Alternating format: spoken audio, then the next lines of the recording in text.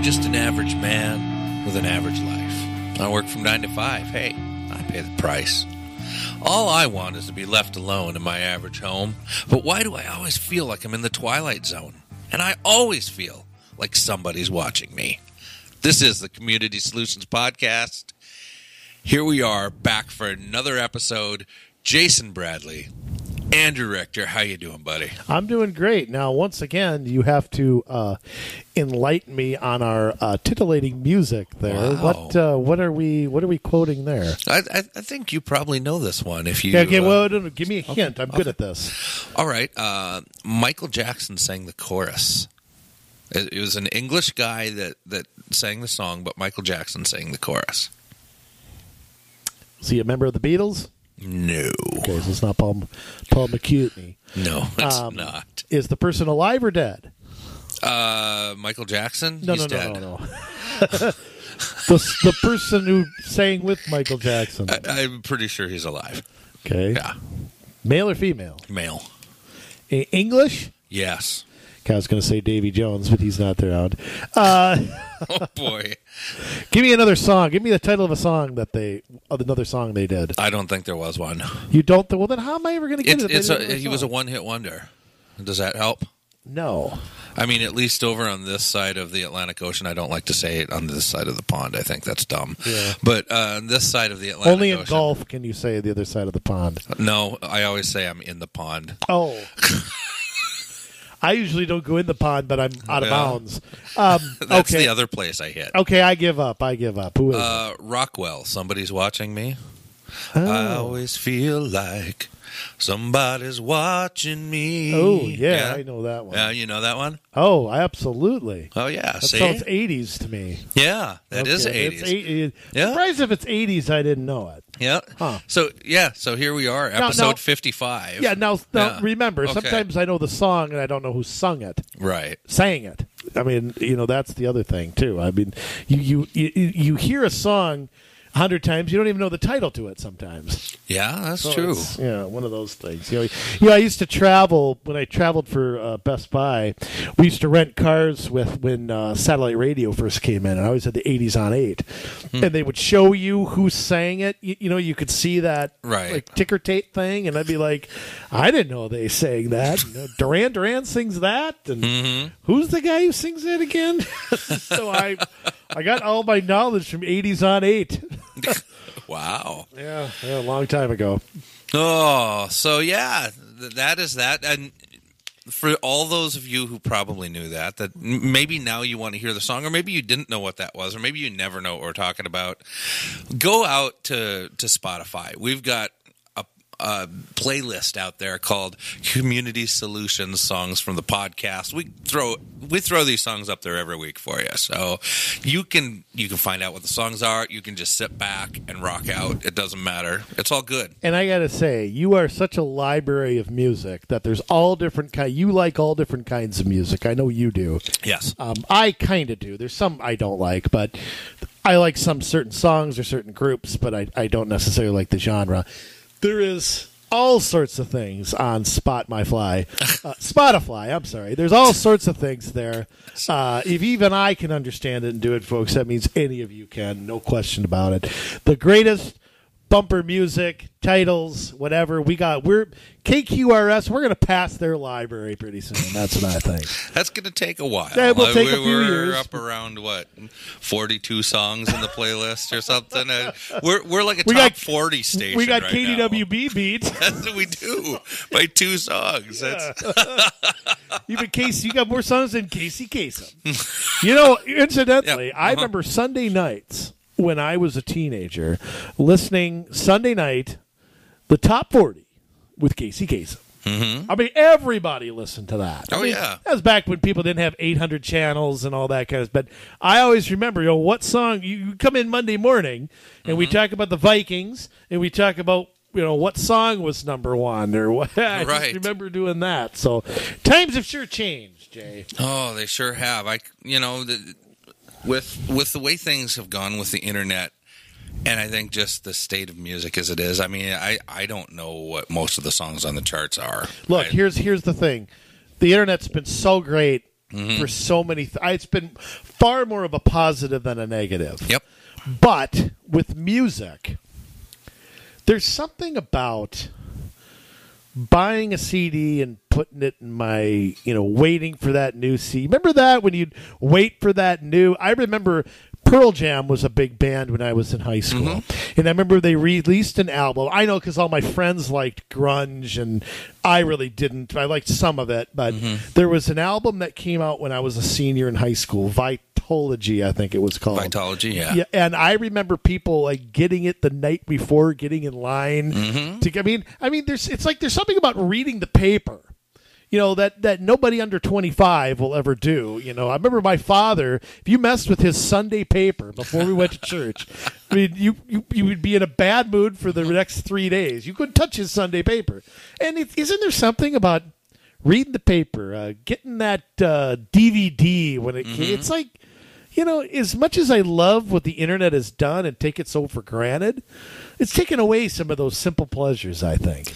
Yeah, some of that, I think part of what got me hooked on music in the first place, obviously music itself, and it moved me, and I felt it deeply, but being able to pour through my parents' album covers, and just to look through vinyl. Those, yeah.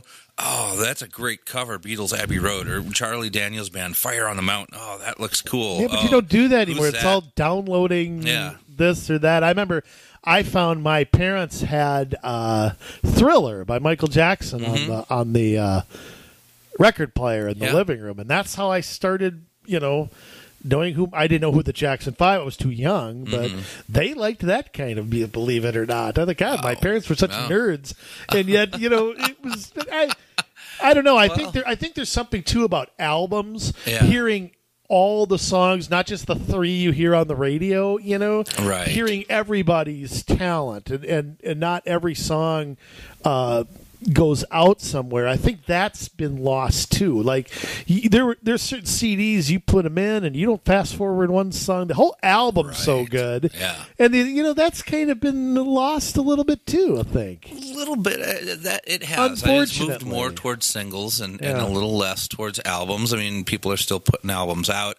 I think, part of the great thing about the internet is that you could release a song a day if you wanted to, if you had the ability to do that. And the audience.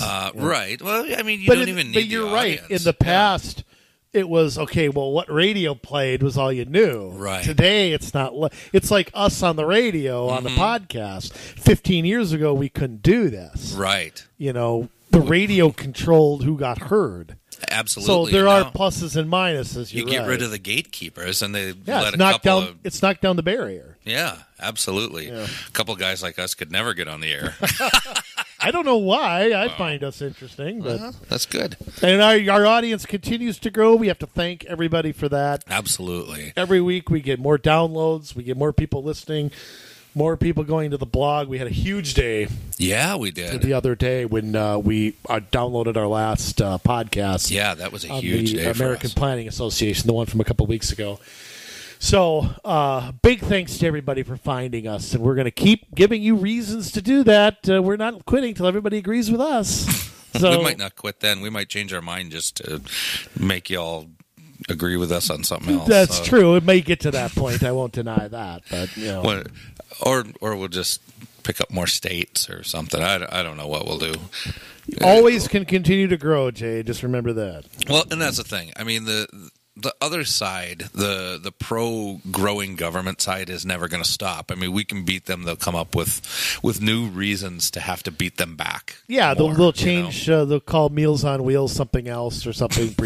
You're going after Meals on Wheels. No, but I'm just saying, what's the difference between Meals on Wheels and 20 other programs? Nothing. Right. Just call it something different, and then pretend it's a new idea. Well, and that's it. And we'll cover some of this stuff in later podcasts, probably very soon. But, like we've been hearing a lot about them bringing the speed limit down, across cities. That's a fairly new idea that's starting to get some traction. 21 plus for a minimum age to buy tobacco. That's a fairly new idea that's getting a lot of play. So some other dumb thing. Some cities considering that with gun purchases too. Yeah. Don't think that's something, as we've said before, limited to state legislature or to Congress. Right. It's wherever they think it's going to get passed. Yep. So, yeah, they'll keep thinking of dumb things, and we'll have to keep demystifying it for you and letting you know what's going on so that you can beat it back at your city hall. That's just the way it goes. Today, let's go a little different direction, if you don't mind. Well, let me say something. We did a baseball episode about 4 months ago, which was a lot of fun. Yeah. And this one is not a sports one. No. But, it's a little personal for me because I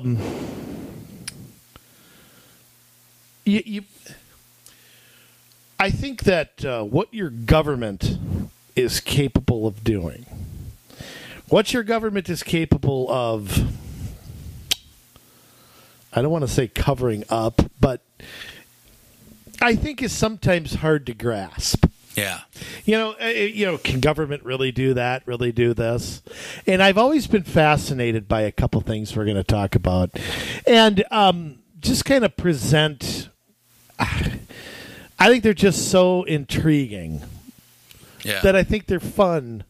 So we're kind of taking a fun look at a couple things today. Well, and this is valuable because when we started out, and we went to City Hall, and we talked and told them how we felt about things.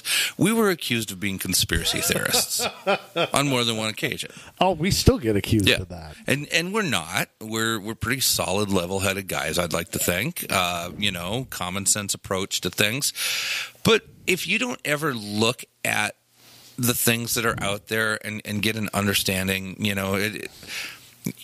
it is, things could be true, things could be false, but you got to have, you got to study these things, so and that you got to have an open mind. Yeah, you really have to have an open mind. I think that's the key when we talk about a so-called conspiracy. Yeah, you can't leap to conclusions, but you have to look at evidence and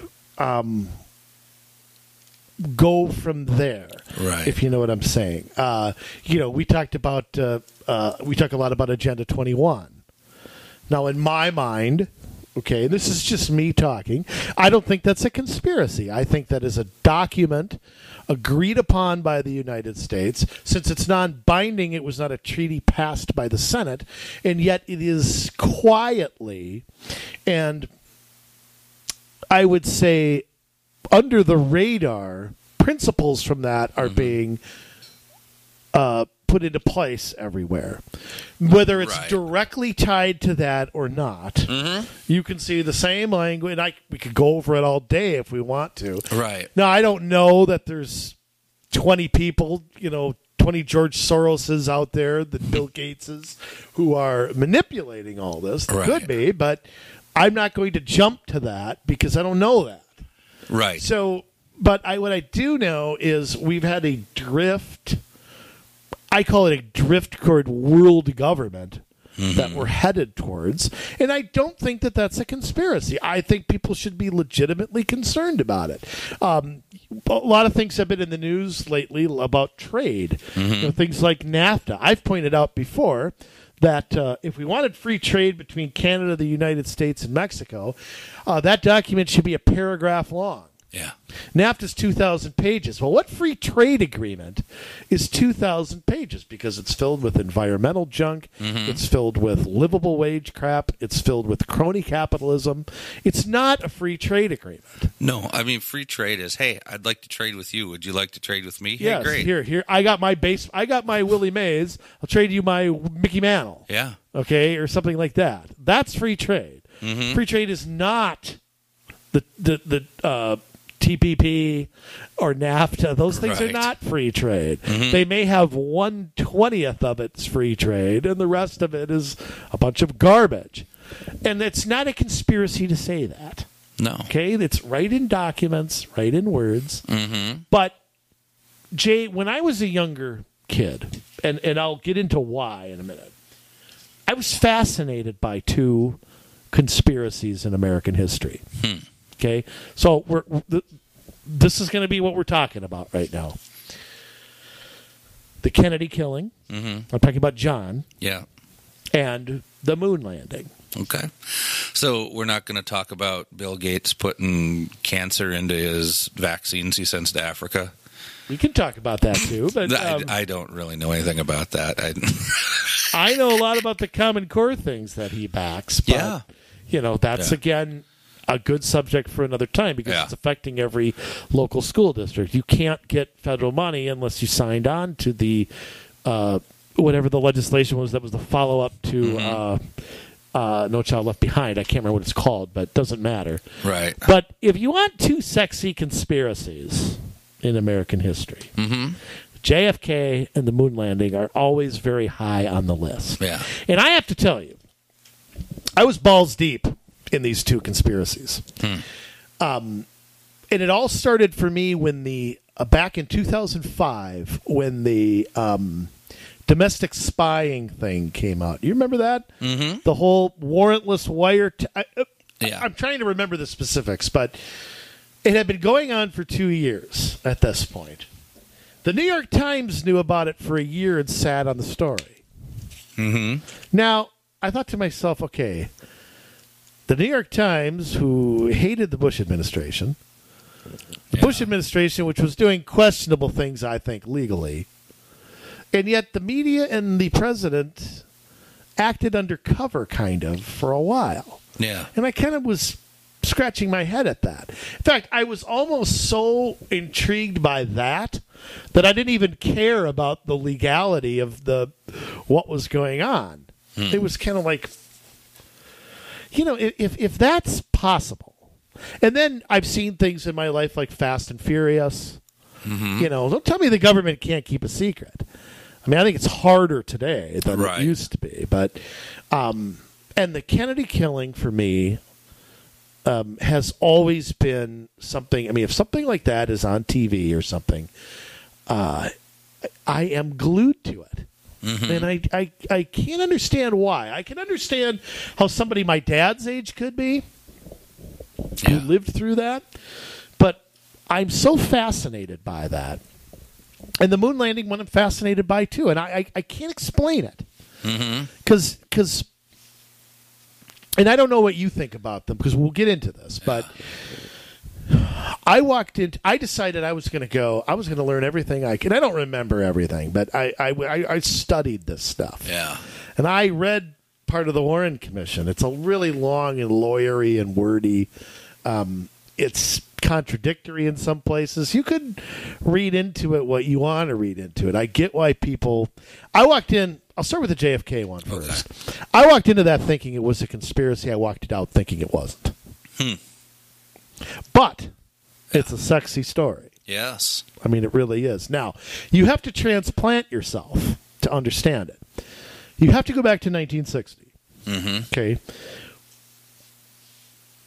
Television is very new, and it's a very powerful.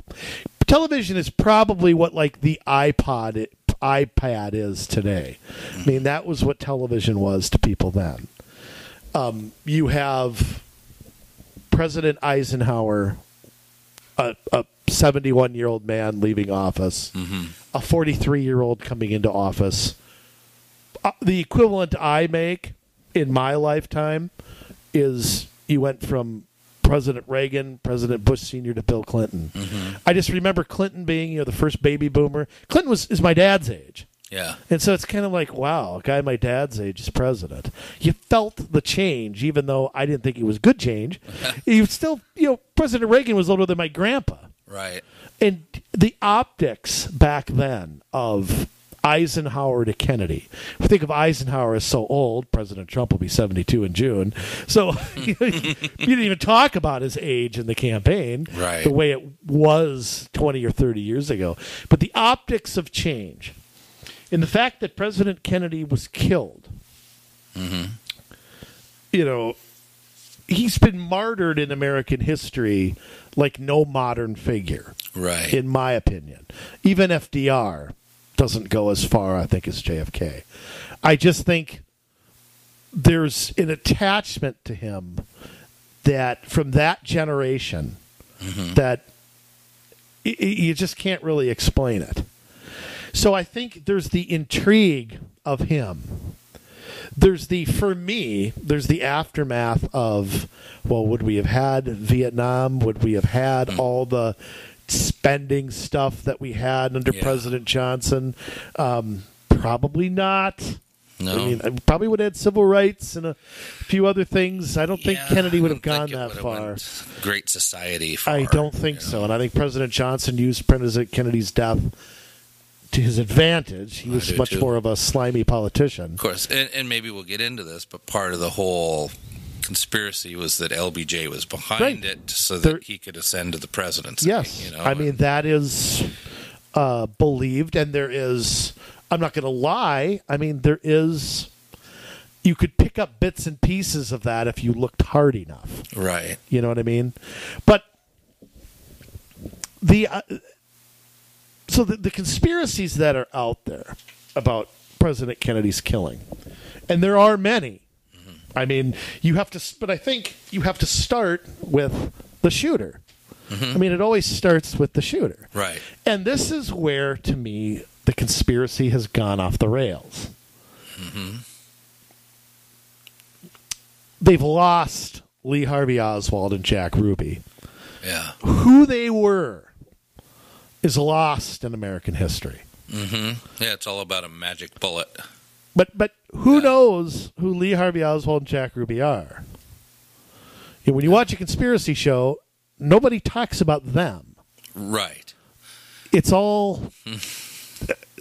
You know, Johnson became president. Nixon wanted Kennedy dead. So, you know, I mean, it's all it has to start at the source, right? And if you look at a man like Lee Harvey Oswald was a communist, communist sympathizer. Spent a lot of time in Russia, and married a Russian lady. Proposed to another one. Yep. And he was a Marine. He was in between a marksman and a sharpshooter. He wasn't quite a sharpshooter, but he was a marksman. Mm-hmm. He could shoot at targets twice the distance of President Kennedy's killing, which is 88 yards. Yeah. Oswald could make those shots. Sorry, he could. A lot of people don't think he could have, but the evidence shows he could have. Mm. Oswald worked for minimum wage. Oswald did not own a car, did not own a house. Mm-hmm. He's an interesting person to pick for a hitman, don't you think? Yeah. So how has it gone so off the rails? I'm always so intrigued by how we go from him. Now, the obvious one is that Kennedy was hit from the front. Yeah. That's the obvious one you see. And if you watch the footage, the Zapruder film, it looks like Kennedy was hit from the front. Right. Does it not? I mean, doesn't it look like that? Yeah. So, that's, I think, where the conspiracy starts. There were two shooters. Mm-hmm. So how do you separate fact from fiction there? Yeah, I don't know. You know, so, I mean, but by naked eye, you can't. Yeah, if you want to believe there were two shooters, you can, based on what you see. Yeah. So that in and of itself lends to, well, if Oswald was one, who was the other? Right. Was Oswald one at all? Now, the evidence against Oswald's overwhelming. Mm-hmm. It is humongous. Yeah. The Warren Commission, the one thing they did right was he would be convicted in an hour if he went to trial. Oswald's conduct in jail was of a guilty person. If you were a fall guy, if you were falsely accused, he was headed to the electric chair. Yeah. If you were falsely accused of something, would you not raise hell? This guy loved it. Yeah. Watch the press conferences. Mm-hmm. This guy was having the time of his life. A psychopath. Yeah.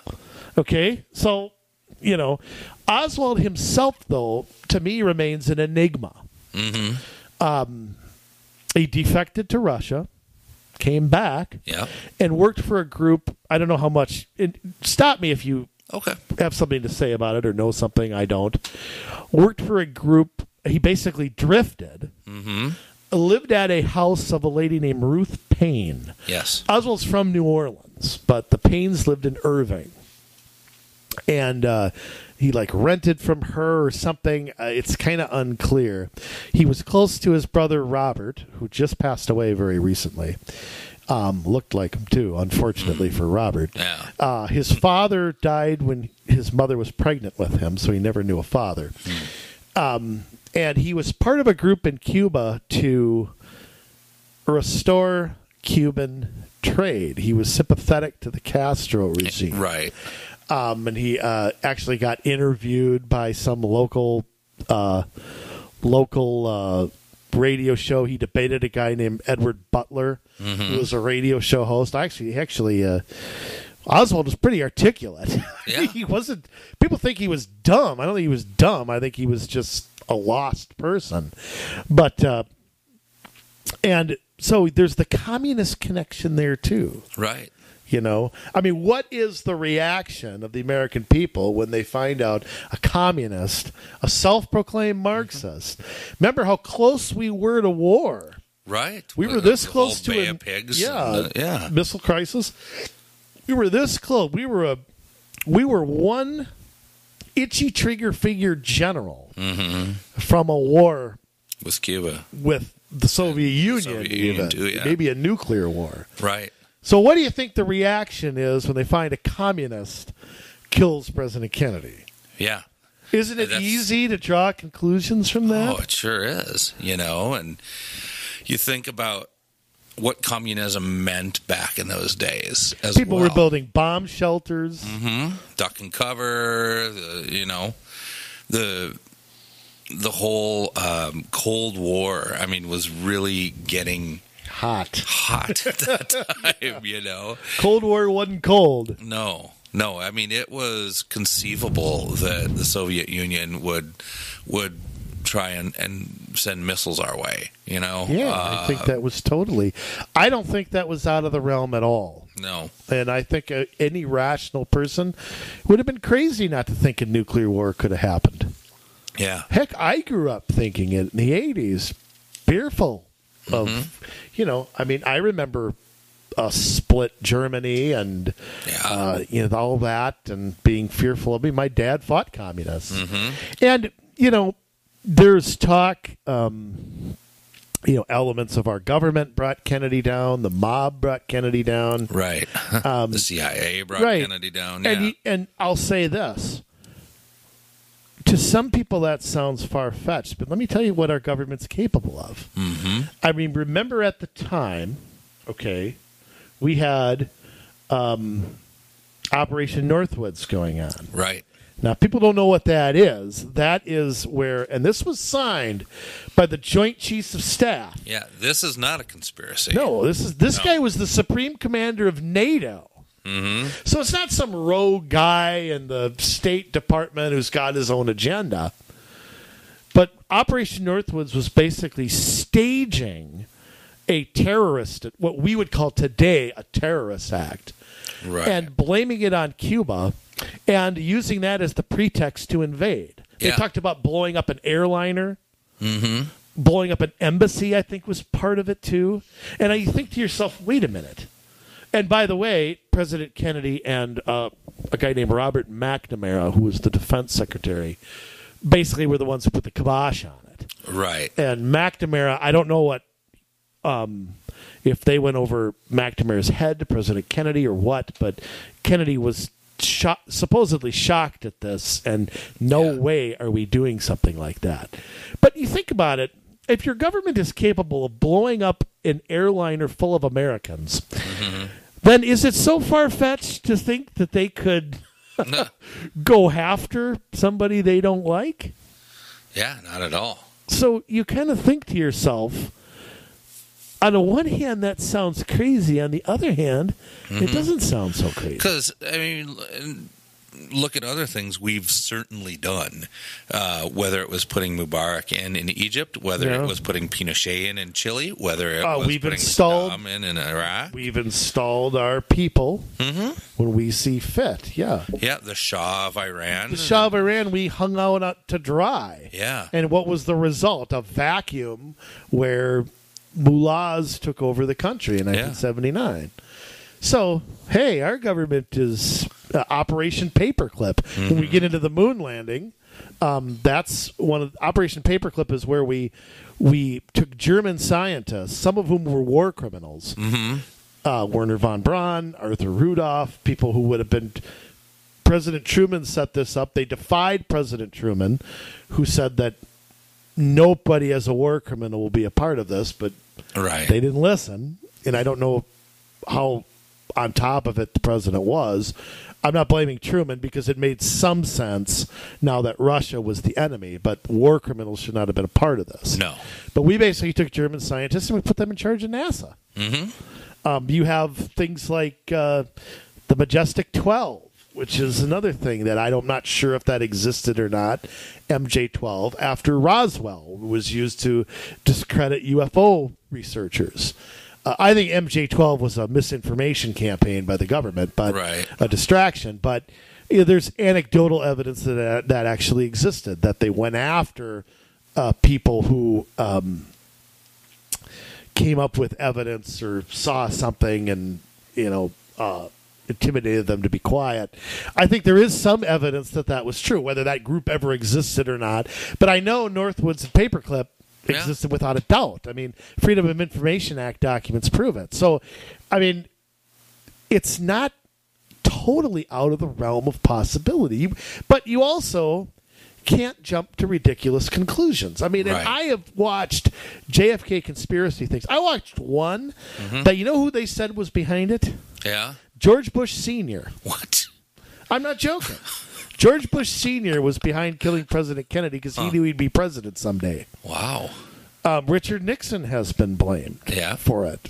And again, if you want to find 10 unrelated pieces of evidence, you could possibly see in a film how you can unwind all of that. Yeah, I mean, if anything, I mean, Lyndon Johnson would be the most likely culprit if we're going to former presidents. Yeah, you have to look at who benefits. Right. So maybe it was Abraham Lincoln. Maybe he's responsible. It's possible, I guess. Yeah, it is strange. I'll tell you, but Oswald remains the enigma to me, and I just can't see like I said, I went into this thinking it was a conspiracy. Right. And I've come out thinking it wasn't. And Jack Ruby's part of that too. Okay. But if you're Oswald, what's the line between Oswald and whoever? If you accept Oswald was the shooter or one of the shooters, what is his connection to it? How do they find this loser? No offense, but the guy was just a drifting loser. Yeah. How do you find a guy at a minimum wage job with no phone, no car? How does he become the hitman? Now, Jack Ruby's interesting, too. Right. The owner of a topless bar as part of a conspiracy. A hitman who shoots somebody on national television. Now, you tell me, like, the theory behind Ruby did have some mob connections. That's not false. Right. He spent time in Chicago, and I think he dealt with unsavory characters, and I think that part's true. But even somebody like G. Robert Blakey, do you know who he is? Refresh my memory. He is the guy who headed up the 1978 House Select Committee on Assassinations. They took new technology and analyzed the sound from. They had new equipment to look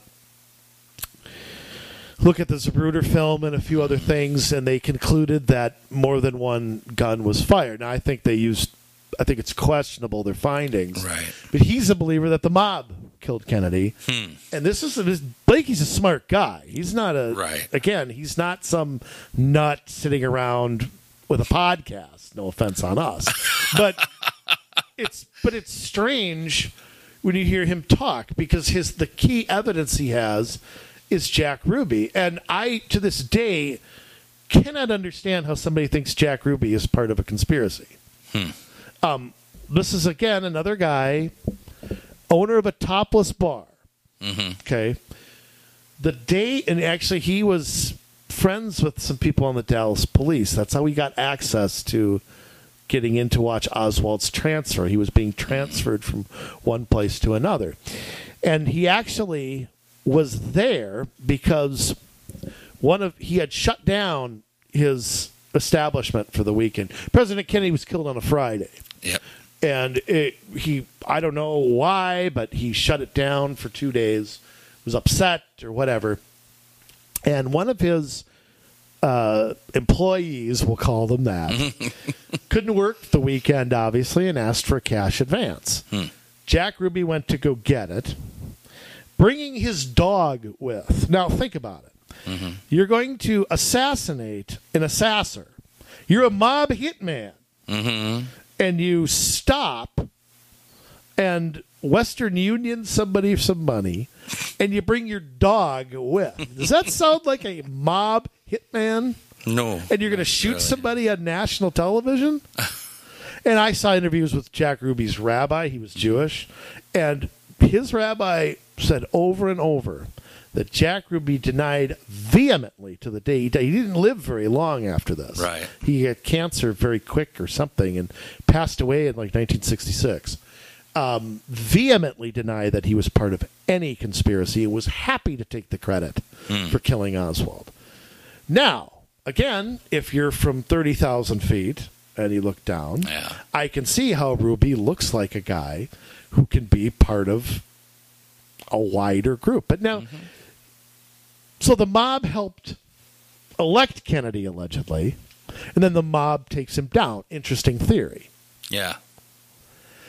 Now, the reason that, again, you could believe that, but the reason I don't is because of all of the wiretapping that our government has on mob bosses.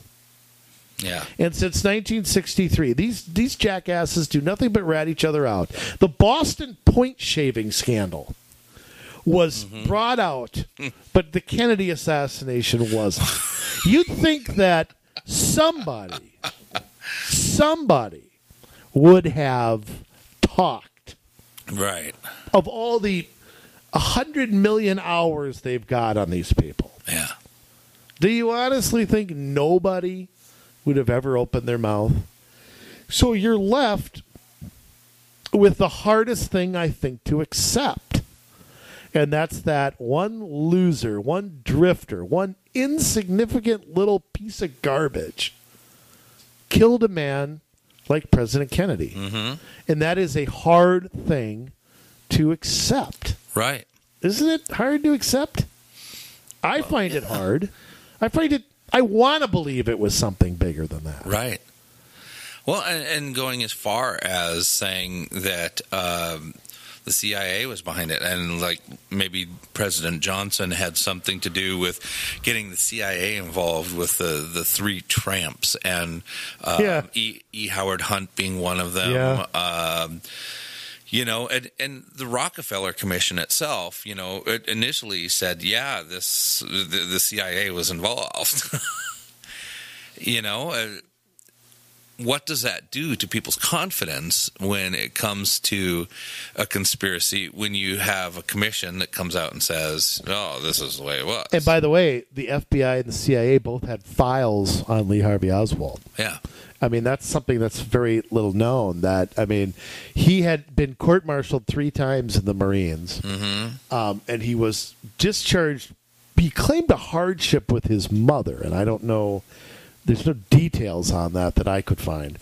But he had been arrested several times, and he had visited Soviet embassies in Mexico, I believe, and there was the Cuban embassy in New Orleans. And like I said, New Orleans was his hometown. So he had been there a few times. He had taken a shot also. This was unknown at the time. He had tried to kill another politician before that. I can't think of his name. I could look it up real quick, but he had fired a shot at somebody else previously in 1963. And the other thing that's lost on Oswald is motive. What's the clear-cut motive? And it's not easy to find one. Right. I mean, he could have just been a loser looking for his 15 minutes of fame. We'll never know because he was silenced 2 days later. Yeah. And this is before Miranda, so we don't know what was beaten out of him, if you will, because he was clearly beaten up by the police. I mean, if you look at him, he had cuts all over his eyebrows and bruise on his eye. He clearly been beaten up by the police. It could have been partly when they apprehended him after he killed J.D. Tippett, who was a Dallas police officer, which is what he was initially arrested for, because they found him in a movie theater. That's where they found him, where they arrested him. So, again, Oswald remains the enigma. He remains the one that you can't put a finger on. Right. But yeah, if you want to, but I think again, when I watch conspiracy stuff, it's Oswald was a communist. That means Castro pulled the trigger. Somehow they got from him to him to him to him to him, or Khrushchev killed him. Blah blah blah. I mean, there's. I think if you, like I said, if you tried Oswald for the crime, he'd be convicted in a heartbeat. If you tried somebody else for it, I don't think you'd get anything for it. Right. Unless you wanted to believe it. And I also will say that I think what has heightened the conspiracy is the movie JFK. Right. I think that has really, I am not a fan of Oliver Stone. Everything he puts out is true. But he's great at what he does. He is. Yeah. He's sensational at it. Yeah. And if you want to believe the story of Jim Garrison, which is a real person who was the DA in New Orleans, which is who Kevin Costner plays. Yeah.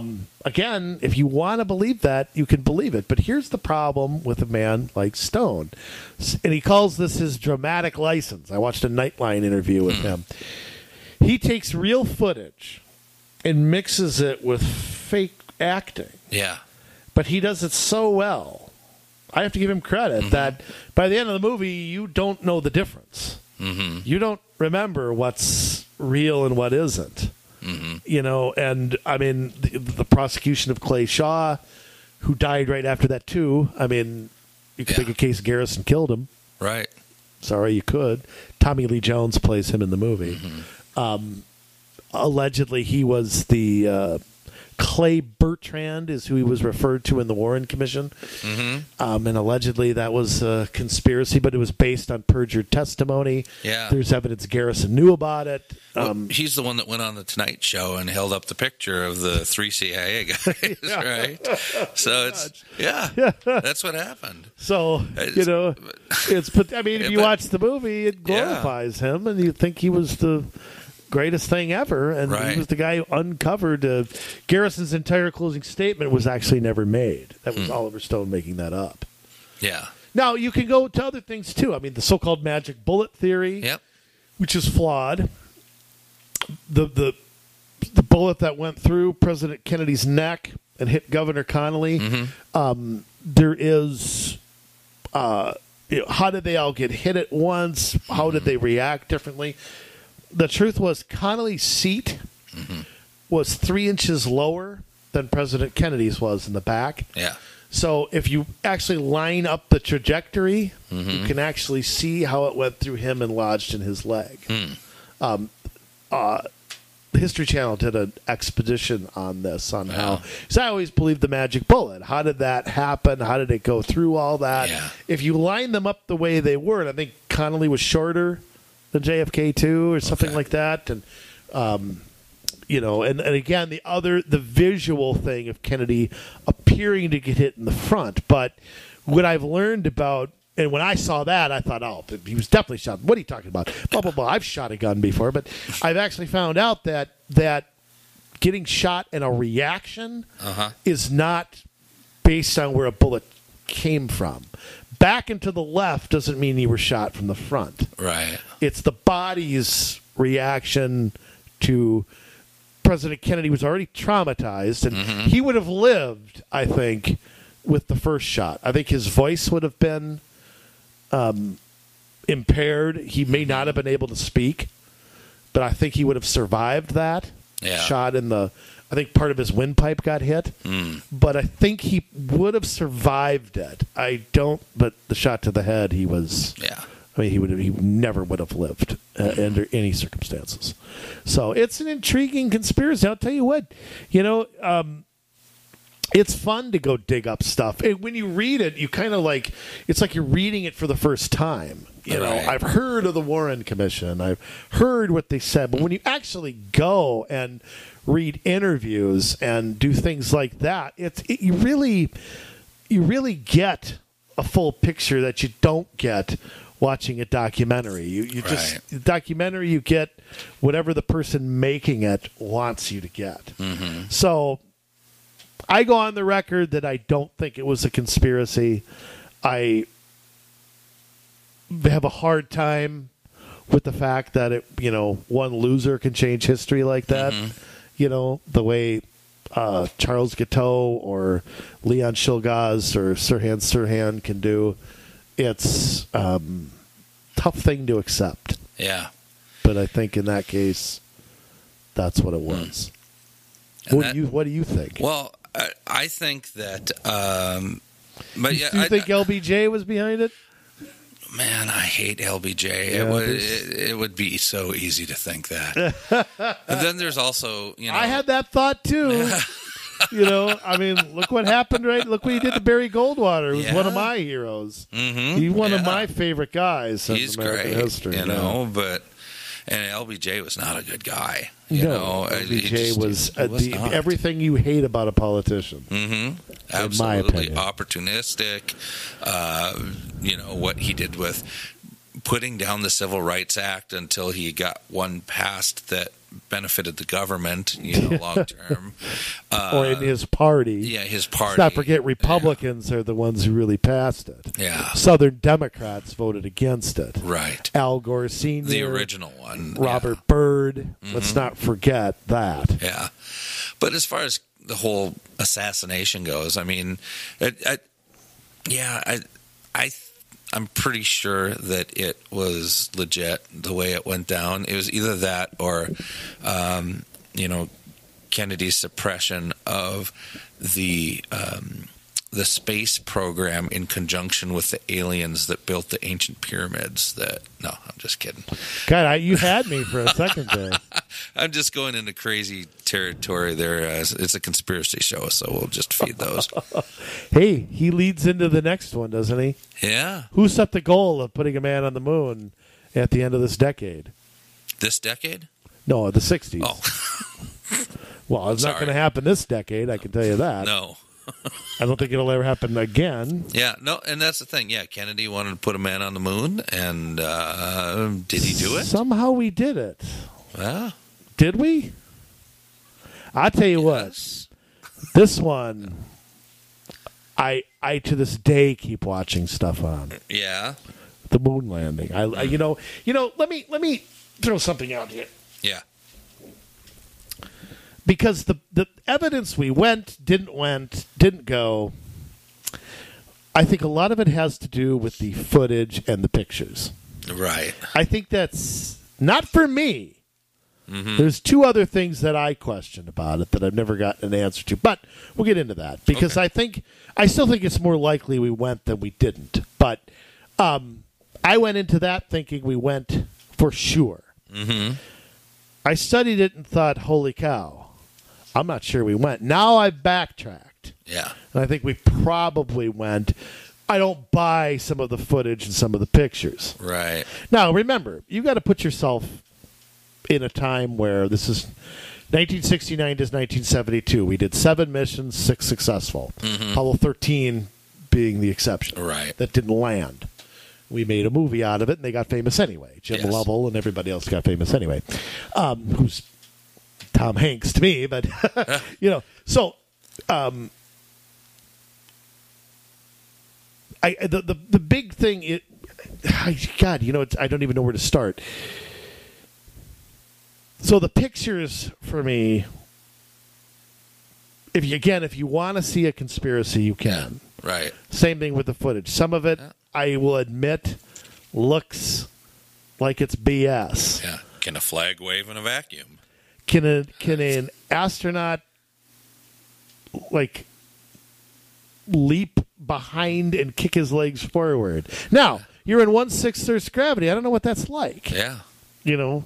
But again, the conspiracy theorists, if one photo's faked, Yes. then everything's faked. That's right. See, and that was me. I jumped to those conclusions. Now you got to walk back and say, well, you know, not quite sure about that. If you watch footage, again, put yourself in 1969. You saw something once. ABC, NBC, and CBS have a total monopoly over television. Mm-hmm. You don't have cable. There's no internet. You have one local channel. Okay? You saw something once and you never saw it again. Right. Nobody thought in 50 years there's going to be YouTube where somebody's going to look at this 500 times. Right. And some photos could have been some PR guy at NASA putting things out there. How the heck do you know? I mean, Yeah. so I kind of dismiss. It's funny because the photos and the video are conclusive proof we went and conclusive proof that we didn't. That's how they're talked about Yeah. in the conspiracy world. And you got to remember, I was deep into this stuff, Yeah. looking at this stuff. And I'll say this, I'm no engineer. I'm no nothing like that. I don't know anything about 1/6 Earth's gravity. All I know is what I've looked at, what I've seen, what I've read. I've seen both sides of it. Mm-hmm. Some of it, like the pictures and video, I throw my hands in the air. Is it possible that they didn't have good photos? Remember, you could take film through an airport or something at the time, and there was something about your. I wasn't alive. Okay, well, remember. no, but I mean, I've read where your film could get erased or something like that if you took it. I don't know, but it's that stuff I kind of don't base it on. But I do have two questions, Jay. Yeah. Two questions that I've never gotten a straight answer to. I hope we went. Mm-hmm. I cheer for us to win. Yes. I always do. And I think it's more likely we went than we didn't. This is a conspiracy that'll never be proven. Mm-hmm. However, there's two things that I can't get out of my head. One, and this is very subjective, Mm-hmm. is the conduct of the astronauts. Okay. Okay? Now hear me out. Have you ever seen the Apollo 11 press conference? Buzz Aldrin, Probably. Michael Collins, Neil Yeah. Armstrong. Probably. It's been a while, but yeah, probably. I've watched it many times. Yeah.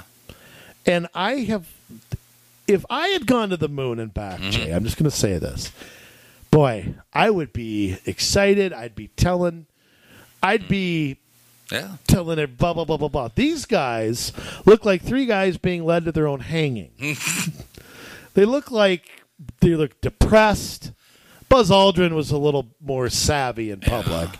And see, I talked about Oswald being the enigma in the JFK killing. Yeah. Armstrong is the enigma to me. His conduct is so strange. He quit NASA right when he got back. Mm-hmm. He passed away a few years ago. Right. 2012 or 13. He really never. Some of them pursued political careers, John Glenn and a few others. Armstrong really didn't do anything. Yeah. He really didn't talk. This is the first man to walk on the moon. And I go back to 1994. There was a 25-year anniversary. President Clinton hosted something to commemorate the moon landing. Mm-hmm. And Armstrong's speech, and you can find it on YouTube, Yeah. is the strangest thing I've ever heard. This is put it in a setting. Mm-hmm. This is a 25-year celebration of the greatest engineering achievement in world history. Right. And Armstrong gave a speech talking about things to be left undone, truth's protective layer. And I'm telling you guys, go on YouTube and watch it. And somebody email us and tell me what he said. And no questions were permitted. Mm-hmm. And he just remains. It's hard to believe he was the first guy who landed on the moon. I mean, you just think you'd. I don't know. He remains a mystery Now, I'm not saying he wasn't. Yeah. Like I said, it's more likely that he was. But his conduct just is so strange. And a lot of the astronauts quit after going to the moon. Some of them wrote books. Some of them you never heard. Some of them you wouldn't know their names if you heard them. Right. And it's just kind of... but their conduct I've always found weird. Oh, do you think that you would quit? I mean, when you go to the moon, where do you go from there? I mean, we weren't anywhere near going to Mars. No, but I think you'd become an advisor to people who go back. I suppose. You would... but when did we quit going to the moon? 1972. 72, so, yeah. Yeah, Apollo ended It was a very short window. Very much so. And a lot of them did quit. I'm sure they could have gone on speaking tours. Oh, yeah. They could have, I think, like I said, some of them ran for Congress and things like that. You might say, and again, I'm speculating. I don't know why. But you'd think, God, we can go to the moon. What else can we do? Yeah. What else can I be the first to do? I don't know. It's just weird. And maybe Armstrong is just a reluctant guy. He's not a public guy. I don't know, but I've always found his conduct strange. The other thing I found strange is NASA's conduct. Today, NASA has basically come out and, okay, I'll just throw this out there. Not saying we can't do it. We probably did. The moon is 250,000 miles away. That's a long way. That is a long way. Do you know the furthest we've traveled other than the Apollo missions? Do you know what that is?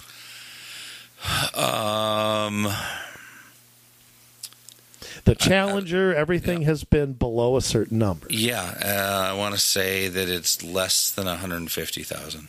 It's 400 miles. 400 miles.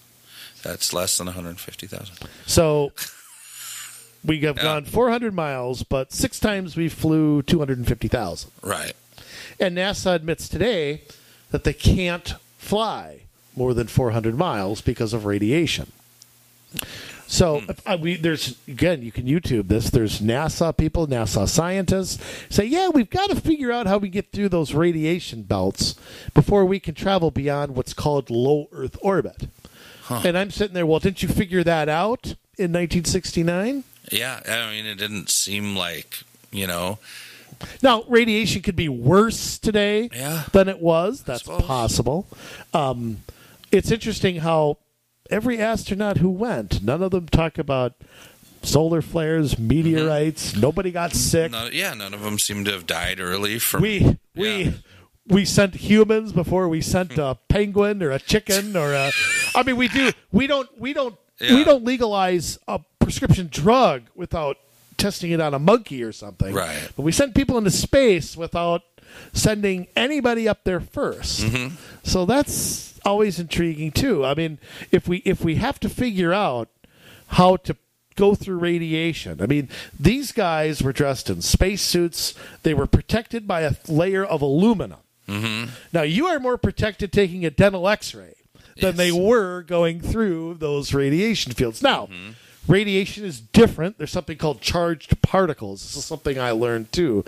Because, again, I took that info and drew 20 conclusions with it. Yeah. But charged particles don't affect you the same way as straight rays do. Like I said, it could be different now. Right. Icing on the cake was a guy who claimed, I wish I could play, maybe we'll link to this YouTube, who claims that NASA lost all the technology to go to the moon. Now, do you believe that for a second? Well, it is a government institution. It's possible. Why can't they do that to my tax returns? Exactly. I mean, they've never lost that. Yeah. I mean, and there's again, there's other evidence that we went. I mean, there's definitely the amount of the ship was called a Saturn V, and the amount of fuel or whatever they needed to fuel that thing, they took to go 250,000 miles. So there is things we've brought back. I mean, there is some evidence that we went to, and I think if you tried NASA, you wouldn't get a conviction. Right. So, but I think it is. I think what's possible is that we went, and the footage and the pictures were garbage. Yeah. And we had to come up with something that some people think would see once and never see it again. Because it is a great. I mean, and you might say, well, what's the motive? Well, the motive is military superiority over the Soviet Union. Absolutely. Intimidation. It was not out of the realm. It's still not out of the realm that we may fight a war in space someday. Yeah. You got to put yourself in a place where there's Sputnik, there's the Soviets were perceived to be ahead of us. Whether that was the truth or not, we'll never know. So, right. But that carried through all the way to the 80s with the Star Wars program. And I will say this, there's evidence that President Reagan lied about how advanced that was. Right. It was a negotiation ploy. It was a chess match to intimidate. So don't tell me the government can't lie about this stuff. Right. Government keeps secrets, and you know what? Some secrets they should keep. Yeah.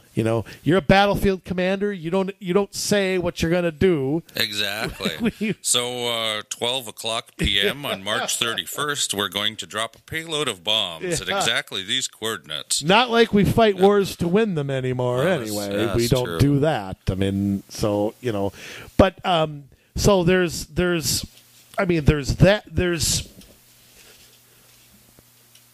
the strangeness of you might say too, one of the things the conspiracy theorists will always point out is, well, we went back from 69 to 72 and we've never gone back. Why have we never gone back?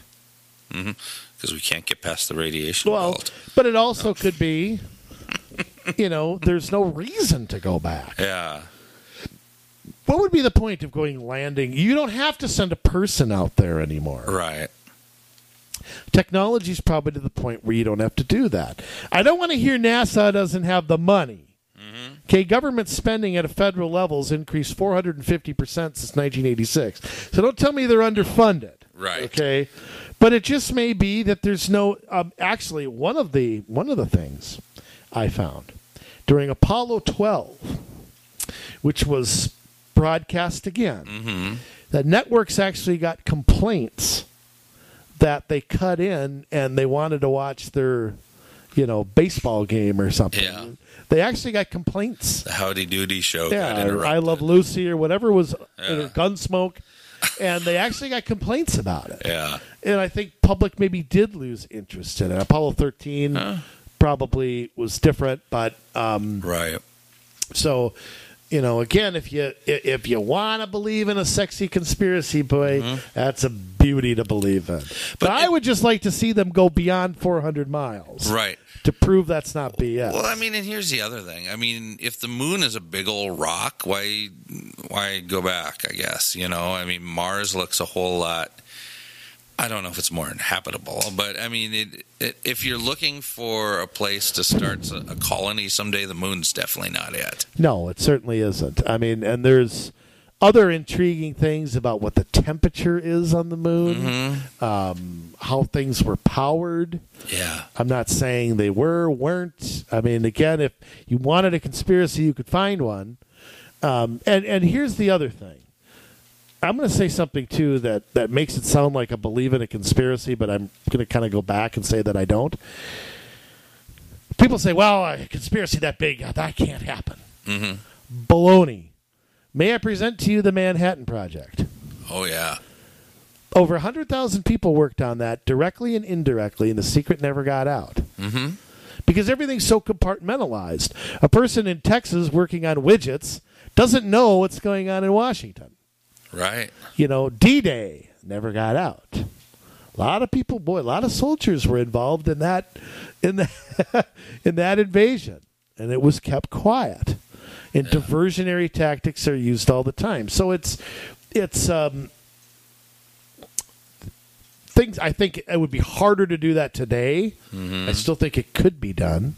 You look at Robert Hansen and other people like that. I mean, who defrauded us for 20 years. Yeah.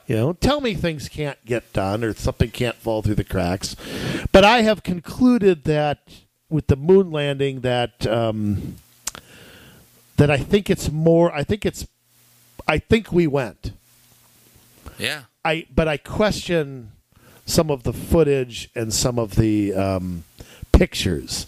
And like I said, it could be something that was put out and thought nobody'd look at it again. It could be some PR guy who put out pictures and why are there no stars? Well, I don't know.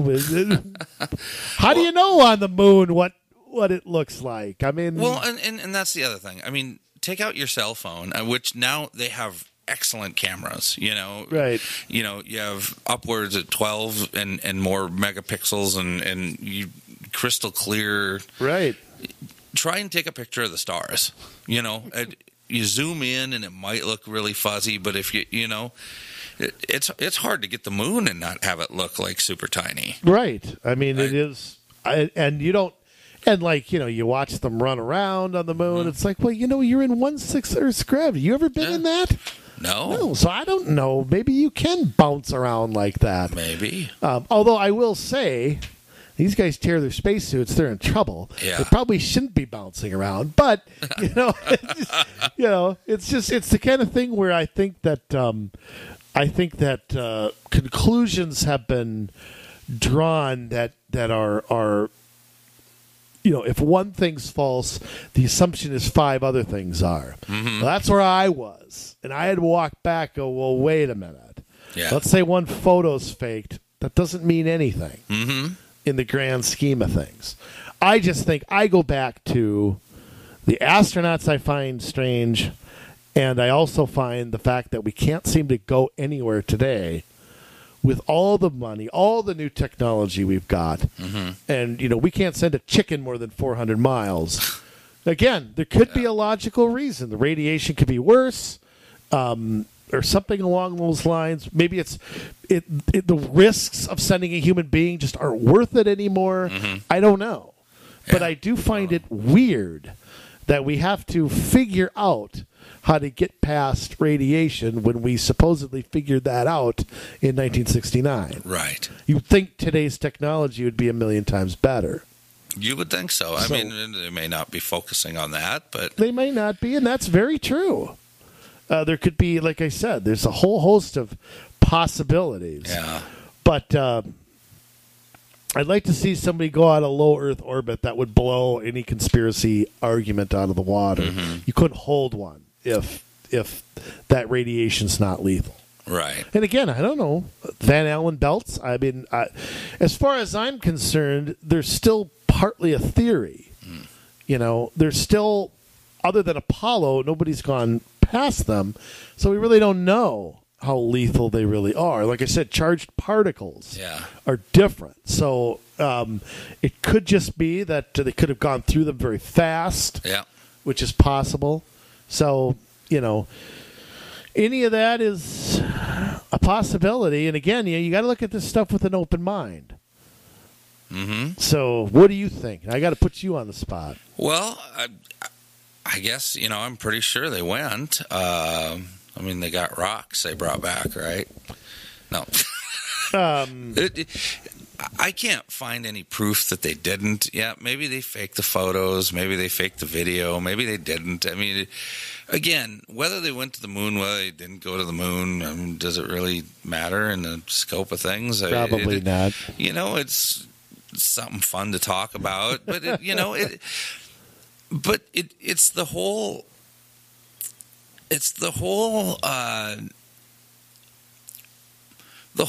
concept behind the thing, Andrew, that we need to be able to trust our government, and we can't because they've lied enough. That's something I always say. My government's lied to me so many times. I don't blame people. You can go to Gulf of Tonkin, you can go to Watergate, you can go to, more recent times, like we mentioned, Fast and Furious, where our government has lied to our face And it does boil down. That's why I always am intrigued by the people who want more government. I'm like, you want the same government that lies to you to manage your health care and manage your kids' education. And it's kind of like, what are you thinking? Right. And those things are out there, and so it's not, maybe to the casual observer, it is a large jump, but to those who already don't trust their government, it's maybe not such a large jump when there are questions and there's a lack of transparency to wonder about things like the Bilderberg Group, the Trilateral Commission, Bohemian Grove, things like that. And Jekyll Island, Island that created the Federal Reserve. Right. I mean, and some of them have come true. I mean, the Bilderbergs, people who believe in that. They're real. They meet. Yeah, what do they do, though? Nobody knows. Yeah, where's the media? Where's the people who keep them honest? Where are they? Right. I mean, I think we're at the point where the mainstream media can't ignore things like that in Agenda 21 as much. But it still gets no coverage. Yeah. Can you imagine? I mean, we do a poll on gun control, and that gets, coverage after coverage after coverage. A bunch of world leaders, businessmen, philanthropists all meet in a building, and no one covers it at all. Yeah. It's the strangest thing. Yeah. Whether they're not allowed to or what, I don't know. Alex Jones gets there. How does anybody else not get there? Tell me NBC couldn't get there? Of course they could if they wanted to. Yeah. And I know Alex Jones goes off the deep end on everything, but I like some of his libertarian positions on things. Right. But the guy is another guy who looks for a conspiracy, and if you want to look hard enough, you're going to find one. Yeah. You have to base things on evidence. And I think that's the other huge point here. I mean, we want to talk about, our government has lied just enough to make them unbelievable, but that you and I think, have come to a pretty sensible place on these, because we've done the research and we've looked at these things objectively, and we've seen the conspiracy for what it is, and we've seen the facts, and we've been able to come to a place that I think is fairly healthy. Not everybody, of course, would agree with that, because some people are fully in conspiracy land, some people are fully in not conspiracy land, but the truth is often somewhere in the middle. But when we look at the things that we talk about, whether it's Agenda 21, whether it's a global covenant of mayors, whether it is the Smart Growth for America, Common Core, all these things that we talk about,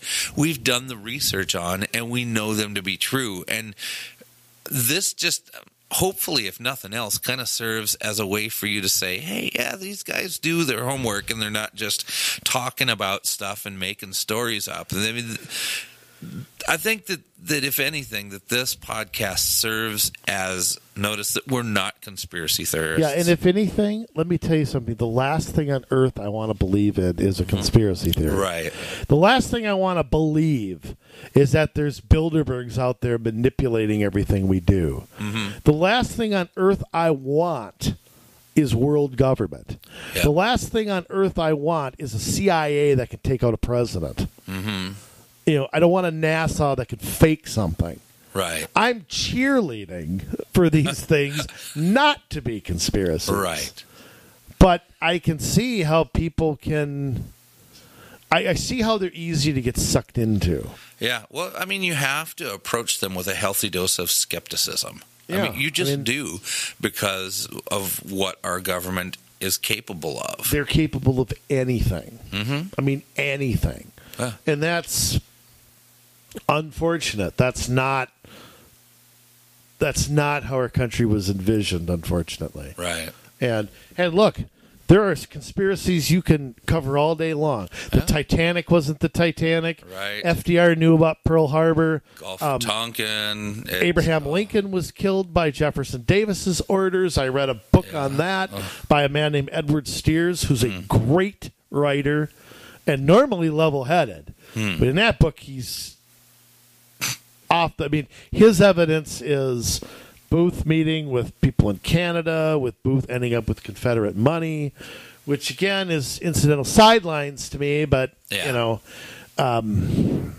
it's if you just read the book, you could be persuaded. Right. Yeah, I mean, you really could be. He's a great writer. So it's one of those things. I can't recall the name of his book, but Edward Steers, if you look him up, you'd find it. But when I did my Civil War book, I read that, and I was kind of. I had to go correct myself after a while because of all the conclusions he jumps to. But, you can find, like I said, if you want to look hard enough, you can find evidence of something. Your job is, I think as a citizen, our job as people who do this is to tell you the facts, tell you what we know. You draw your own conclusions. Yeah. Go do the research. Yeah. I mean, if you think... a photograph on the moon landing was fake, you can't jump to 10 more conclusions on it. Yeah. So, I don't know. You think Neil Armstrong's weird like I do? Doesn't mean he didn't land on the moon. Right. Maybe he's just weird. That's true. But I tell you what, your homework, go Google that 1994 speech. You tell me what he said. I am waiting for an interpretation. It's just strange. Maybe it was the radiation. It could be. I don't know. Maybe that's. But I have to admit, I didn't know I didn't know what he looked like. Yeah. Because he, like I said, he remains an enigma. Yeah. He always will be. He's dead now, so he's always going to be a mystery. So anyway, it's fun to talk about this fun stuff, and we've talked about Agenda 21 stuff like North American Union. Yeah. We've talked about before as things that are out there. Maybe it's not that far, but it's kind of drifting that direction. It thrown out the warning signs. I know we did a TV show on that years ago. Yeah. So it's conspiracies are intriguing, and conspiracies sometimes are conspiracies, and sometimes they're really the truth. Yeah. And you're just called a conspiracy theorist because, I mean, I've said to people who don't believe in Agenda 21, I've got millions of pages of evidence. What's yours? Yeah. And you won't get a response to it. Right. So. No, that's the way it goes, and so like we said, I mean, we urge you to go do the homework, and we provide every week, we provide you with facts, and we provide you with articles, and we provide you with things that allow you to go do your own work, come to your own conclusion, because let's face it, our cities are under attack. Yeah. And our schools are too. Our schools are, our counties are. We need to set up at the local level, we need to set up a resistance, and I don't mean going out like yahoos and standing on the freeway and stopping traffic. I mean, no, that repels people from what you're trying to do. Right. Instead, we need to take the facts that we have, and we need to get on city commissions, and we need to run for office at the local level, because it's those things where we're able to dictate policy that actually makes a difference. It's by being on the Environmental Quality Commission that you maybe don't want to jump to putting solar panels on every city building because they're not that good yet. They may be in the near future. They're not yet. By being, and you can advise the city council to say, hey, we don't think it's a good idea at this time. By being on the city council, you're able to actually cast the vote to say yay or nay. You can say, no, I'm not going to join Minnesota Green Step Cities. Mm-hmm. You can say, we're not going to put mixed-use development here because it's not good for our community. Here's the bottom line. Yeah. Whether Kennedy was killed by a firing squad, whether we landed on the moon or not, you're right, doesn't mean anything right now. But let me tell you what you can control. Yeah. Everything you just mentioned. Absolutely. Everything you just said can be controlled, can be stopped, can be whatever. Can't do anything about what happened in the 60s as much as we love to sit here and speculate. Right. But the real stuff is what's in front of our face. Yeah, and every day I'm posting new stuff on our Twitter account, and it's articles from the people that are saying this, from the people that are wanting to implement this. These are not conspiracy theory articles by some weirdo sitting in a trailer park in Montana somewhere. It's these. You just got me thinking of Ruby Ridge. Yeah. Oh, that's another one. Yep. but I mean, we actually post stuff from Smart Growth for America. We actually post stuff from the Brooklyn Park City Council. We had Street Blog USA, Complete Streets. I mean, we're constantly putting this stuff out there so that you can see exactly what they're proposing, because that is where you're going to get your information to be able to say, hey, this is a good idea. I believe in this. Or, you know what? These people are crazy. Let's make sure we don't ever do this. Well, let's hope it's the latter. Yes, absolutely. So with that, I mean, go out. Find us on social media. Go out to our blog. Email us. COMM Solutions MN is where you find us.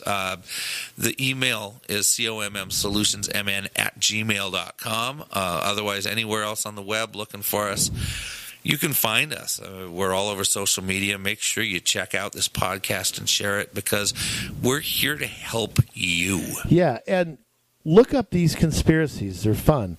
Watch these documentaries. I'm just telling you, It's intriguing. Spend a little time, not too much, because you're better served by reading your city's budget. But that's true. It's good to spend a little bit of your downtime doing this, just because it's good to, I think, have a healthy dose of, okay, this is a conspiracy, this is not a conspiracy, and to understand what kind of facts you need to be able to put your theories out there and have them believed, to have them but you gotta backed up. You got to have a little fun. You do. So have a little fun. Yeah. That's my big thing. Have some fun. Yeah. And this is another lifetime ago for me studying this stuff. I had a blast doing it. I mean, I really did. And, you get to, instead of sitting around watching Keeping Up with the Kardashians or Fuller House or whatever you're watching, okay, this is fun. This is good stuff to watch. And again, what your government is capable of doing, to me, makes, I don't know how to say this, but we're all responsible for what government does in a way. We're all subject to what they're doing. Yeah. And somehow we've let them do a lot of stuff to us. We sure have. With that, Jay, you said where everybody is. You get to end every show. You got your saying to end every show. I'll let you keep doing it. All right. I'm not out of a day job yet. That's good to hear. So get a hold of us. I mean, you've heard this a million times if you've followed us for any length of time. But if not, we put this out there for you because we want you to make a difference in your community. Because if we don't, who will? I mean, the people who are pro-big government, pro-regulation, pro-taxation, pro-changing your community are going to keep doing exactly that. So it takes you standing up and doing something about it. We give you the tools to do that. And that's just because we love doing it. We're passionate about it. But we can only do so much. We put out a podcast. We update our blog. We do all this stuff on social media. At the end of the day, it takes you. Our voice is only as good as us speaking into a microphone, recording it, and putting it out on the internet. It takes you listening to it and then taking what we say, researching it, and running with it to make it something special. So hopefully, you guys are finding value in what we do. We appreciate you. We are so thankful for you. We hear stories all the time about how you've heard such and such from us and you recognize it in your own community. You're running with it. We love that. We love hearing those stories. So get a hold of us. Like I say, we can only do so much. But at that point, Minnesota, all we can say is that we love you. And it's your turn to get to work.